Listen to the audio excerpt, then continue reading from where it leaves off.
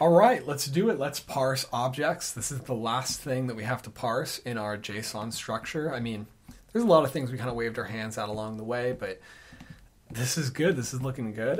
We have everything we need.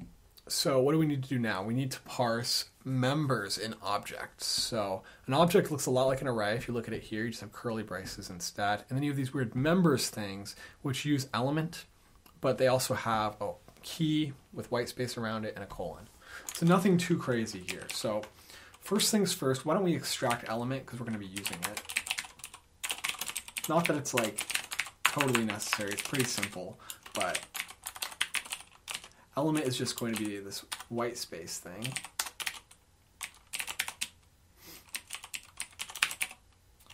So element.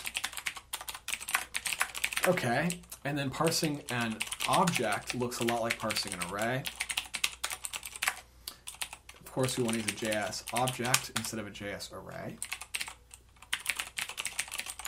And the inner type here, I'm going to do something that I consider to be controversial, and I actually don't like as much as the alternative, but we're going to do it. It'll keep things simpler for now, and it wouldn't be hard to convert to the alternative. I'm going to use an association list for the key value pairs inside of the object.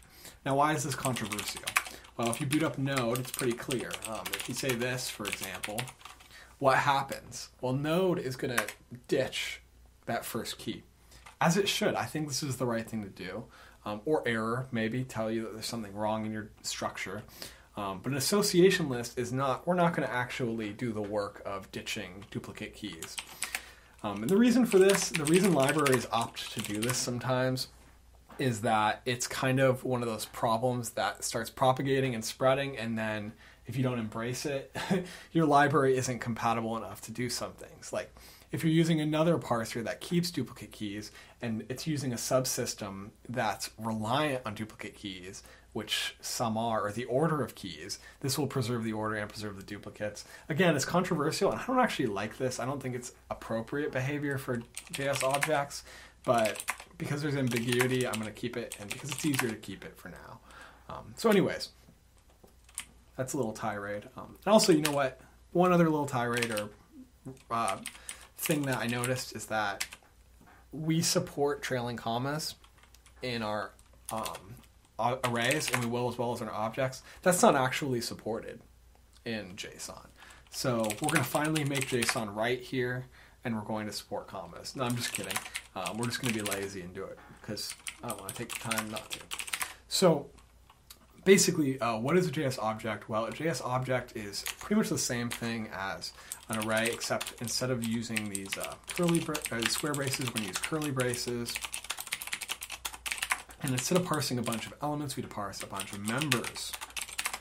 So what is a member? Well, members are many set by member with comma.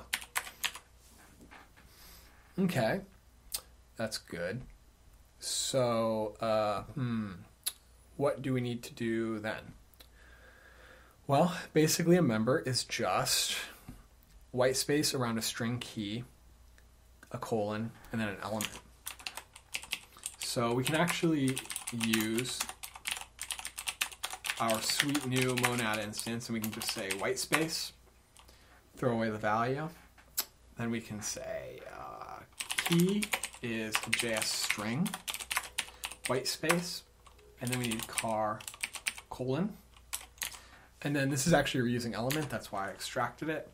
So value is element.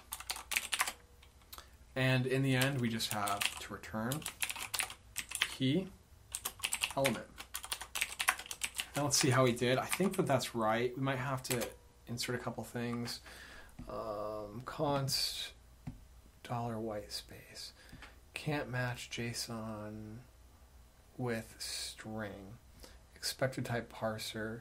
Oh, it thinks the second thing here is a parser, huh?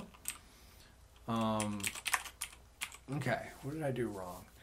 Members, maybe member is of the wrong type. So let's just annotate member with its type to clarify what we mean. So member is a parser of JS.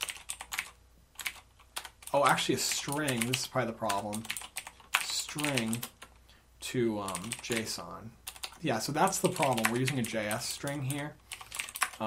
We actually want to use kind of the internals of a JS string. So really, we should be able to pluck out a JS string here. Pluck out the inner string. So let's go ahead and let's do that. So to do that, we're actually just going to say case key of, and then if we have a JS string, and this should be, we'll call this JS key. Otherwise, if we have anything else, we want to fail. This shouldn't actually be necessary, but JS string is pretty specific to actually parsing this thing out. It's got this constructor on it. So yeah, that's okay. No big deal. Let's run it again. Okay, we still have a problem because the second argument it thinks is a parser of JSON. We must be doing something silly here. Oh, it should be value, not element. Duh.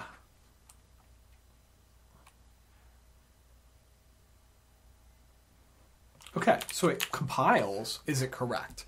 Well, object is going to be our first thing in JS value, so let's go ahead and add that to the top. Let's also extract out JS object so that we can test it individually. And let's try a couple of tests. Let's just imitate our array tests. So what do we got here? This should always be JS object now.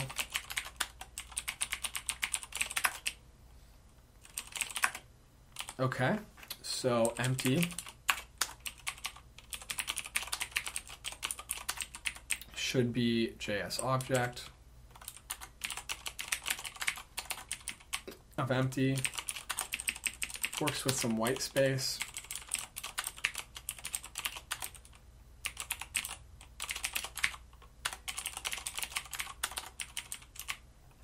So it should parse an integer, so we could say like a integer,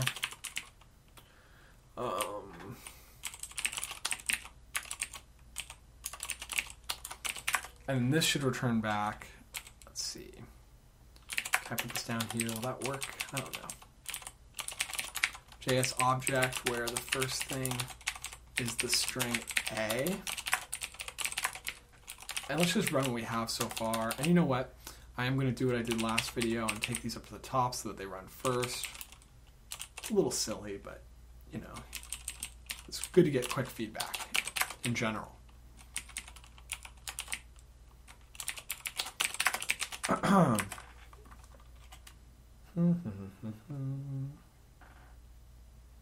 we have a couple of warnings about how we're doing white space, and we have a failure there. Okay. So we're failing because falsifiable after 0. Okay. What is the problem? Well, I guess we can add a specific case for 0 and see what's actually coming back.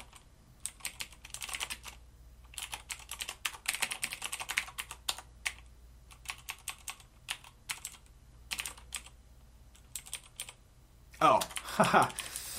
Silly. We have a closing square brace. There we go. Let's see if that works now. Hey, we're looking good. Excellent. Really quickly, while I'm here, let's clean up those warnings. Basically, as I said, we could throw white space away, but we don't. So we have to explicitly kind of ignore it. And we probably have to do the same thing for car here as well. That's just good practice in Haskell because there is a value there. And a lot of people like to write it like this. I personally think that's pretty nice. I'll keep it. So let's try some other things. Let's try an object with an array inside.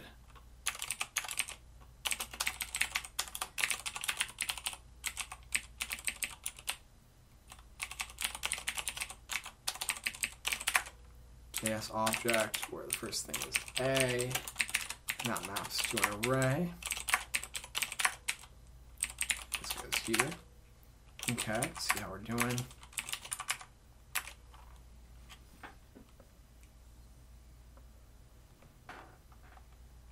Oop, we failed. Oh, because I called that B. Whew, all right.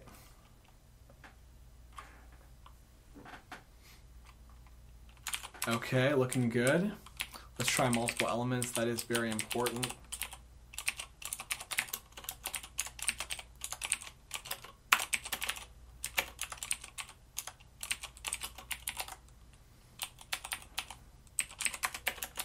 Should be a JS object where the first thing is A, the second thing is B.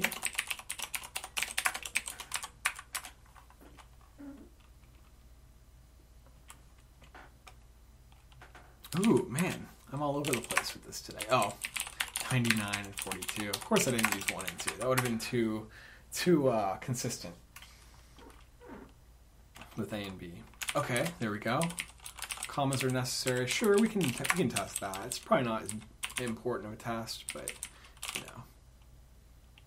So this should be nothing. And then what we really want to do is we want to parse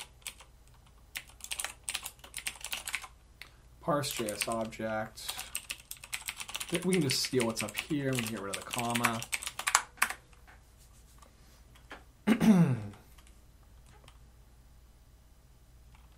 Okay, excellent. So far, so good. Let's move this back down and let's add one test in JS value. And then I think we're good to go. I think we've pretty much parsed the basics of JSON. Maybe in the next video, I will